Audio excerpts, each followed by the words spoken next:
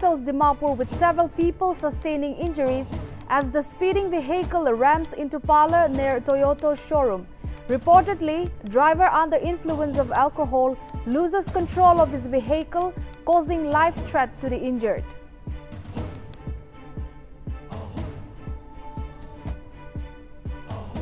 SC pulls up Nagaland government over extension given to DGP TJ Longkumar after supernation.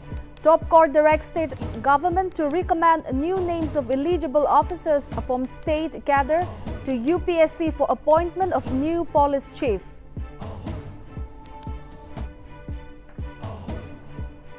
In the wake of landslide and floods in 2022, Centre approves Rs 17.20 crore as second installment of its share to Nagaland for the State Disaster Response Fund.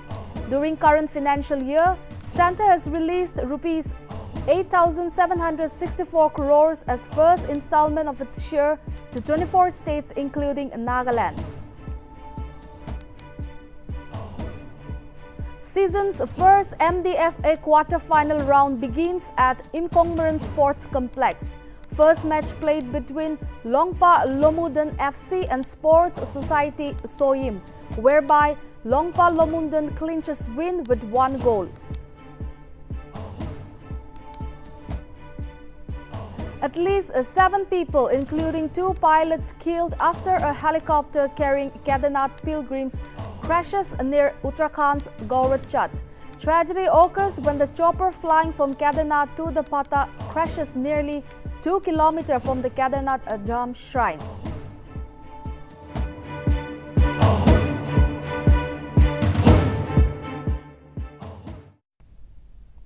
Hello viewers, I Lomika Chumi welcome you all to English Prime Time. Now news in detail. Another drink and drive case rattles Dimapur with several people sustaining injuries as a speeding vehicle rams into parlor near Toyota showroom in Dimapur on Tuesday. CCTV footage shows that a lady was severely hit by the vehicle from behind while she was walking down the road. Reportedly, the driver was under the influence of alcohol who lost control of his vehicle, causing life threat to the injured. Furthermore, it has been learned that the driver was apprehended by the security forces after the incident, while the health condition of the lady is yet to be ascertained.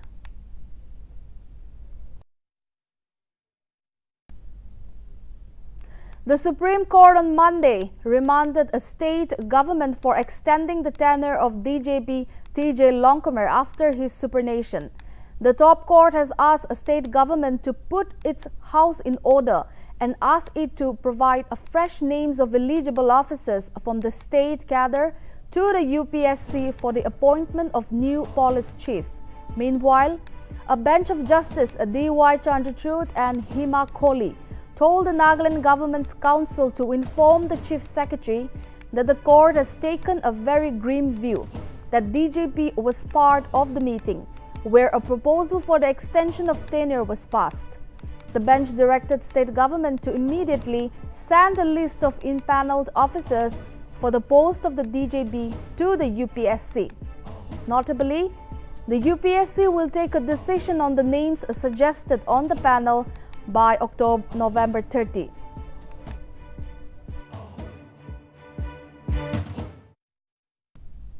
In view of the severe floods and landslides in the state, the Ministry of Home Affairs on Monday approved the advance release of Rs 17.20 crore to Nagaland for undertaking relief during the monsoon season. Notably, the relief measure is the second installment of the central share of the State Disaster Response Fund to be released in advance to Nagaland for the year 2022 to 2023. According to a statement by the Ministry of Home Affairs, it has also been the effort of the government led by Prime Minister Narendra Modi to provide help expeditiously to states and union territories affected by natural calamities.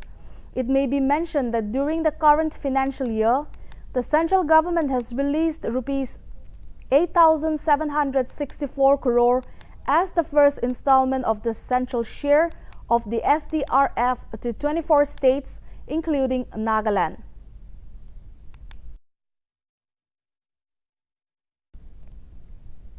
Mokokchung District Football Association's first quarterfinals of the season began on Tuesday at the Imkong Marine Sports Complex in Mokokchung.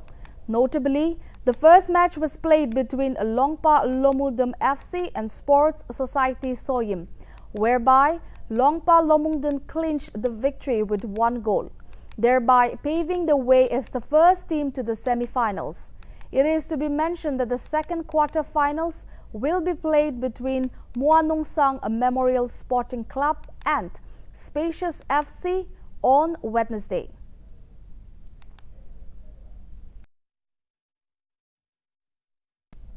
To avoid any untoward incident caused by trees in Dimapur, nearly about 100 trees out of 403 fully grown tree species planted in 1992 from Nagajan Point, a traffic point towards Circuit House Dimapur, were cut down on Monday. Notably, the tree felling operation began on Monday as per the order which was issued by the Deputy Commissioner and Chairman District Disaster Management Authority, Sachin Jaiswal, on October 13, after the incident that killed 2 vendors and injured 6 when 2 trees were uprooted by gusty winds in the Naga Shopping Arcade supermarket area on October 12. It is to be mentioned that the decision has been taken after many other instances of uprooted trees nearly causing fatalities, while in some, broken branches damaging power lines. According to the officials, the work of cutting down the trees can be completed ahead of schedule in view of the fast pace of work on the first day.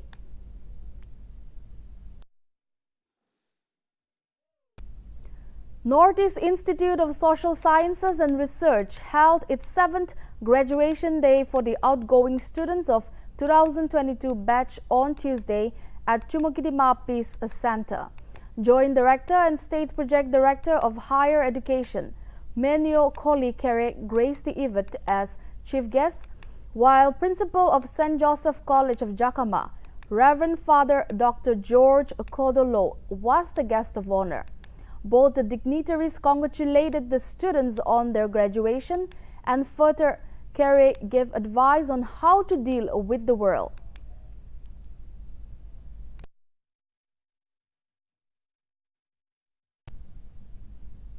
Department of Tourism and Art and Culture is gearing up for the 23rd Hornbill Festival, scheduled from December 1 to 10. The department on Monday held a coordination meeting with all the tribal ho-hos in this regard at Directorate of Tourism Conference Hall. Advisor Kehovi Yeptomi stated that every effort will be made to celebrate the upcoming 23rd Hornbill Festival in a grand manner. Yeptomi further said that Hornbill Festival has nothing to do with politics, so he hoped that Eastern Nagaland People's Organization will also take part in the festival despite the resolution to boycott participation in the festival if the demand for Frontier Nagaland was not fulfilled. In the meantime, he requested the tribal ho-hos to start with the preparations for festival at Kisama at the earliest. It is to be mentioned that this year, with the official recognition of Tikir tribe, there will be altogether 18 tribe Morongs in Kisama. Tribes can come together and celebrate one festival, that is Hornbill Festival. And we are very thankful to God that it is well known to everyone. It is internationally recognized festival. So this time, before election, this will be the last Hornbill celebration we are going to have. That's why I request all the tribal leaders, our officers are there. Our tribal leaders so manuk cooperate kurgan this time to aro dosra time pra ekdom bhal pra celebrate kurba lage koi ke nai monti bhavna kura pra apna kan ke mati chidi kurbala thaga to we have extra tribe that was recognized this time, Tikiri tribes, and we have given the allocation. The site allotment is already been given. Takan pitati korbonai kana sur kurbala ase to amagan we have 17 plus 18 Morongs, tribal Morongs. All Nagaland College Students Union organized a second-term collegiate meet after COVID pandemic at Sakuz Mission College on Monday. Former chairman of Dimapur Municipal Council, Y. Viheho Awomi, graced the program as an introductory guest, and well-known singer, writer and director Sunap Lamtor performed his 3 collections of songs during the event. It is to be mentioned that 31 colleges participated in the program, where the enrollment was more than 100 colleges from all around Nagaland. Furthermore, the event will continue till October 21, where prominent leaders will be welcomed as chief guests to share their thoughts and to motivate students in various aspects. Irrespective of any tribe, region or caste or color, it is for the college students formed by the colleges. The All Nagaland College Students Union used to have its collegiate meet biennially. So this year we are having collegiate meet. Next year we'll be having general conference. And our collegiate meet starts from today, that is 17 to 21. It will be for 5 days under the theme Metaphoresis. Tomorrow it will be the inaugural session, which will be graced by the Honorable Minister of State for Youth and Sports Services, Tourism, Information and Technology, Government of Mizoram, Sri Robert Roite. Nagaland University, in collaboration with National Commission for Scheduled Tribe under Azadiga Amrit Mahotsav, organized a 1-day program on tribal heroes in freedom struggle in I. Ihoshe Kinimi Hall in Nagaland University at Lumami on Tuesday. During the program, Vice Chancellor of NU, Professor Jagdish Kumar Patnaik, graced as the chief guest, while advisor of NCST, Mukesh Kumar Sharma, graced as the guest of honor, and member of Akhil Bhartiya Vanvasi Kalyan Ashram Kendra, A. Kulnari, graced as the special guest. While addressing the people in attendance, the chief guest, Professor Jagdish, marked that such programs are the occasions that helps to understand oneself and to revisit one's history. Furthermore, during the program, a talk on contributions of the tribal heroes in freedom struggle was presented by the Professor of History and Archaeology, Professor Y. Ben Lota, while a talk on the role of NCST was delivered by advisor NCST, Mukesh Kumar Sharma. It is to be mentioned that students of different schools of social sciences, faculties and research scholars attended the program. Or any other hero. Because there are the independence movement was not fought only by a few individuals. There are many people, hundreds, millions of people who fought, who were going behind Gandhiji. Gandhiji was the leader, there is no dispute about it. But what about these zeros going with heroes that made that hero superhero? They have contributed. You cannot ignore the voiceless contribution of these people. That is the thing, that is the theme I feel. I may be wrong in understanding this, but my feeling is that the occasion is to understand ourselves, to revisit our history, to reassess ourselves and contribute for the futuristic plan of action, so that with our academia, our thinking, our knowledge system can develop and enrich ourselves. Here I would like to also talk about the contribution of the Constitution. Look at this wonderful thing. We have got a robust constitutional framework. Nowhere in the world such kind of constitution is happening. You may talk about the American Constitution, fair enough. That's good enough for their society. You may talk about the French system. They've changed 5 times, 5th Republic. You may talk about the British system. They don't have a constitution. Forget about having one. We have a constitution which is a robust framework, which enables us and provides space to everybody. A huge quantity of ganja worth rupees 3.30 crore have been seized by Assam police from a truck in Karimganj district on Monday. As informed by Assam police, the truck came from Tripura side and was intercepted in Churaibari area. Meanwhile, police apprehended the truck driver identified as Manik Singha and registered a case under NDPS Act.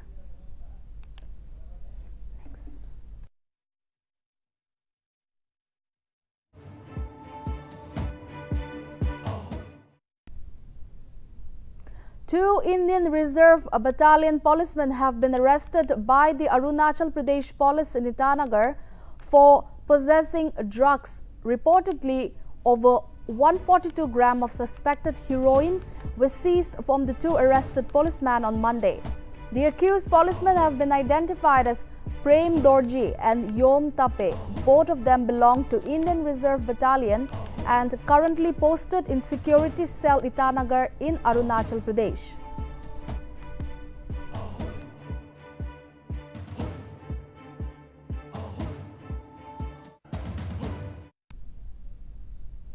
The Supreme Court on Tuesday said that on September 29 it will hear the pleas challenging the remission of a sentence and release of 11 convicts in the 2002 Bilkis Bannau gang rape case and murder of her 7 family members during the Gujarat riots. Notably, a bench of Justice Ajay Rastogi and C.T. Ravi Kumar directed that the reply filed by the Gujarat government be made available to all parties.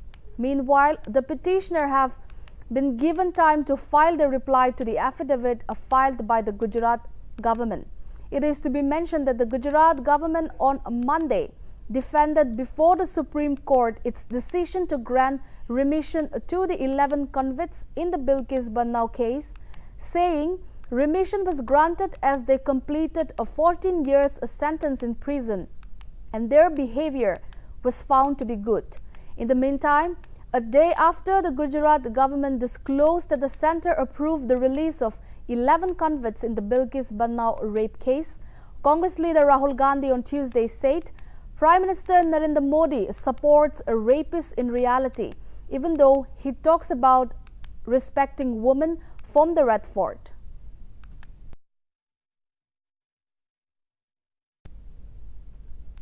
Helicopter carrying Kedarnath pilgrims in Uttarakhand from Patha crashed on Tuesday.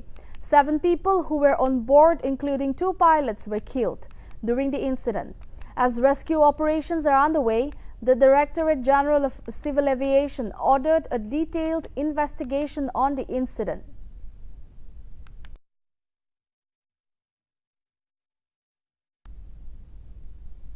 After China's BF.7, India detected its first case of Omicron subvariant BQ1 during the genome sequencing of a Pune resident's sample on Monday.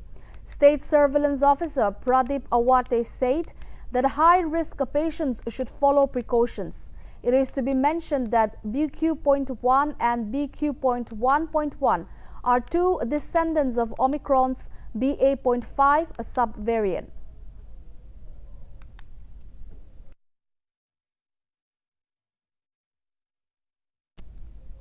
The war against illegal drug trade in Northeast region continues as Aizwal, a battalion of 23 Sector Assam Rifles under the aegis of Inspector General Assam Rifles on Monday seized 92.550 methamphetamine tablets at a Falcon Ven area in Aizwal district of Mizoram. The seized consignment of meth is worth rupees 30 crore in the international market, and 1 person is under custody. Based on specific input, a joint operation was launched by a joint team of Assam Rifles with Excise and Narcotics Department. Aizwal, where the drugs were seized. Furthermore, the seized consignment of the drugs has been handed over to the Excise and Narcotics Department, Mizoram, for further investigation.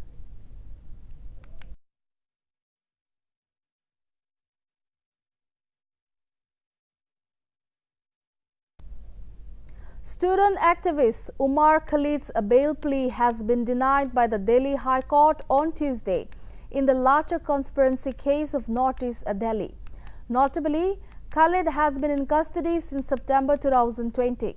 Meanwhile, a division bench of Justice Siddharth Mridul and Justice Rajneesh Bhatnagar dismissed Khalid's appeal, challenging the trial court order denying him bail in the case.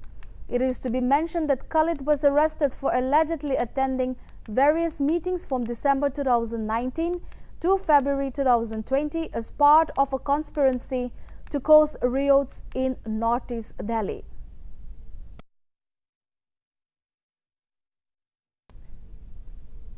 Tamil Nadu Chief Minister M.K. Stalin will pass a resolution against the central government's Hindi imposition in the State Assembly on Tuesday. Stalin will urge the Union government not to accept the recommendation made in the report of Parliamentary Committee on Official Language, which was submitted by Union Home Minister Amit Shah to President Draupadi Murmu on September 9. Following the recommendation made in the report of Parliamentary Committee, Tamil Nadu government decided to make Hindi the medium of instruction instead of English in all central government institutions like IITs, IIMs, AIIMs, central universities and Kendriya Vidyalayas.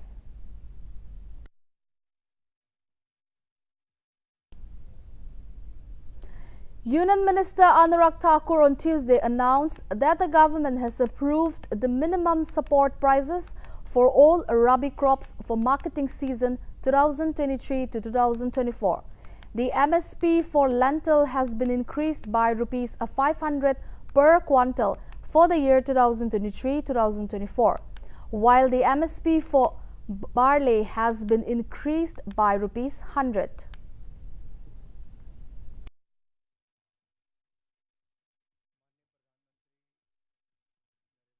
के नेतृत्व में अध्यक्षता में मंत्रिमंडल की बैठक हुई और cabinet committee on economic affairs ने आज जो 2022-23 के सीज़न के रबी की 6 फसलों के न्यूनतम समर्थन मूल्य यानी एमएसपी निर्धारित किए हैं। आज जो वृद्धि की गई है वो मैं आप सबके सामने रखना चाहता हूँ। ये जो हमारा रबी फसल के लिए न्यूनतम समर्थन मूल्य गेहूं में 110 रुपये वृद्धि की गई है, 215 रुपये से बढ़ाकर इसको 2125 रुपये किया गया है। जौ को 100 रुपया बढ़ोतरी की गई जो 1635 से बढ़ के 1735 किया गया है। चना में 105 रुपये की वृद्धि हुई जो 5230 से बढ़कर 5335 रुपये अब किया गया है। मसूर में 500 रुपये की वृद्धि की गई है जो 5500 से बढ़ाकर 6000 रुपया किया गया है। रेपसीड जो सरसों 400 रुपये की वृद्धि की गई है 5050 से बढ़ाकर। For the ongoing festive season, Indian Railways is running 2,561 trips of 211 special trains to manage the extra rush of passengers till Chhath Puja this year. The Indian Railways has notified additional 32 special services to ensure smooth and comfortable travel.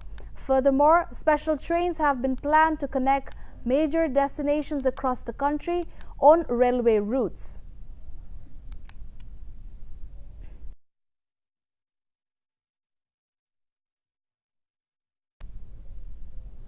The terror of stray dogs has yet again come to light as a 7-month-old child was mauled to death by a stray dog inside a housing society in Noida on Monday. According to officials, the infant received serious injuries and was hospitalized for treatment, however, succumbed to his injuries at the hospital.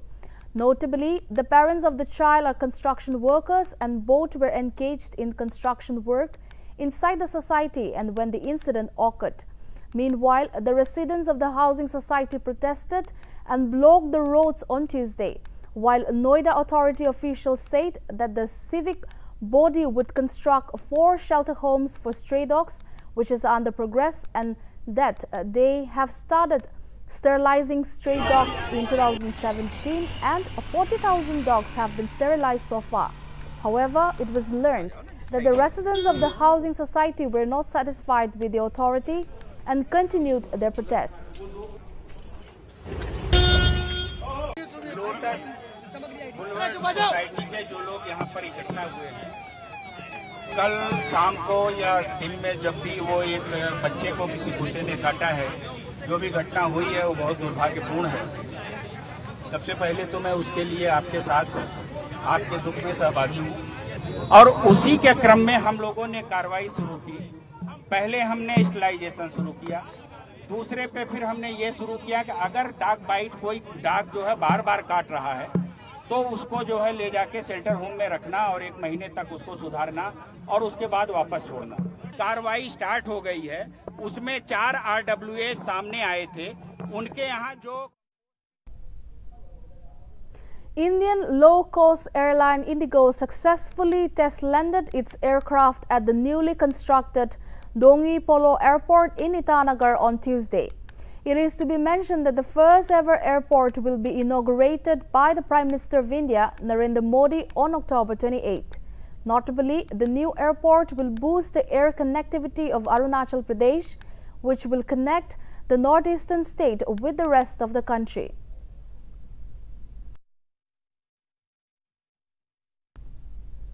India's 1983 World Cup winning hero Roger Binny has been elected as the 36th President of the Board of Control for Cricket in India and replaces Sourav Ganguly on Tuesday. The 91st annual general meeting of the BCCI was held in Mumbai, where Binny was the sole candidate who filed the nomination for the BCCI chief. Meanwhile, Jay Shah will continue to serve as the BCCI secretary and Ashish Seller replaced Arun Singh Dhumal as the new treasurer. On the other hand, Rajiv Shukla remains in his position as vice president of the board and Arun Dhumal has been appointed as the Indian Premier League chairman.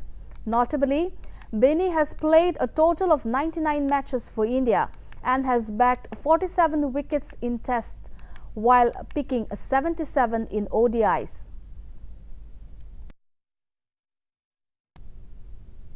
Netherlands got inch closer to Super 12 of ongoing ICC Men's T20 World Cup by clinching victory against Namibia in another low-scoring thriller by 9 wickets on Tuesday. Notably, it is their second straight victory in the tournament. It is to be mentioned that the Super 12 round matches will start from 22nd October. The top 4 teams from the qualifier round will be qualified for the Super 12 round. In the meanwhile, Pat Cummins appointed as new ODI captain of Australia, succeeding Aaron Finch in the role. Cummins will lead Australia in the upcoming ODI World Cup, which will be held in India.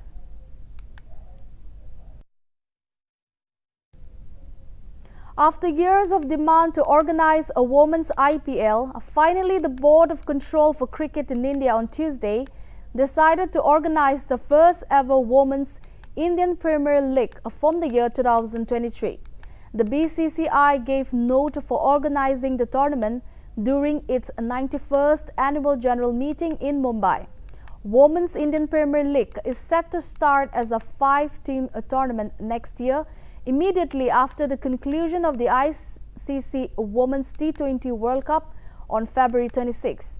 As per reports, BCCI's proposal plan consists of 22 matches and each squad will feature 18 players, with a maximum of 6 overseas players. More than 5 overseas players cannot feature in a playing 11 at the same time, though BCCI has not finalized the schedule of the WIPL.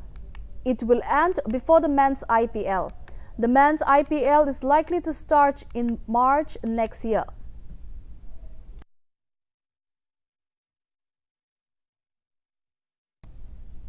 The wait for the Ballon d'Or winner is finally over as Karim Benzema has won the men's Ballon d'Or 2022 award on Monday in Paris. Real Madrid captain and French forward Karim Benzema was the most speculated player among fans already for the prestigious award. The 34-year-old Frenchman had a marvelous 2021-22 season as Real Madrid won the Champions League title following a wonderful Spanish La Liga season.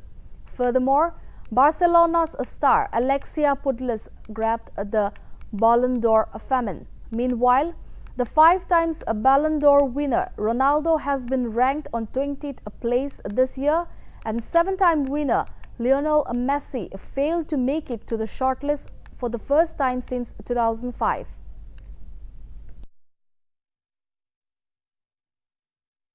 Dear viewers, that's all we have for now. Keep watching Nagaland TV.